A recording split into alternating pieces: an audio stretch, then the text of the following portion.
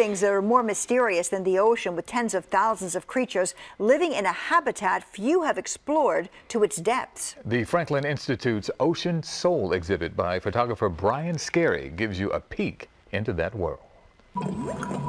It's a place of beauty. You feel immersed in it. A place of mystery. And you can't help but want to do more to preserve the oceans when you see this kind of stuff. A photo gallery that takes you around the corner toward an amazing journey through the magical realms of the ocean and reveals a world few have ever laid eyes on.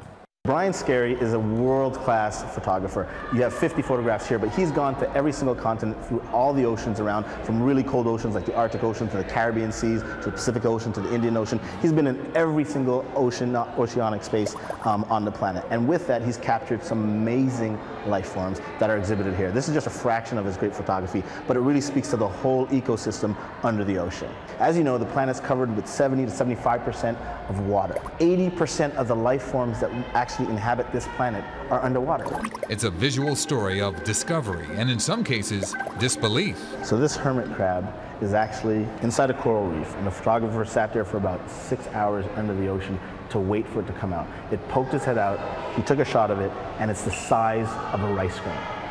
A rice grain. A rice grain. Compelling photography and storylines from all over the globe. A world of information for the public to absorb. For those who might come in carrying doubt of authenticity, their bubbles burst big time. When they see these life forms, sometimes they think they're photoshopped, sometimes they think they're fake photographs, and they're astounded to learn that these are real life forms without Photoshop, without colorization, just taken by a brilliant photographer. Who is now shedding much needed light under the sea and creating appreciation and awareness about the need for conservation.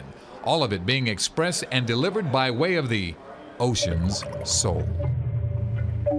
So cool. I'm telling you, very deep, no pun intended, no doubt about it. Hey, you can see your brain, circus science under the big top, 101 inventions that changed the world, and Ocean Soul at the Franklin Institute. We have more information on cbsphilly.com. Just click on Talk Philly.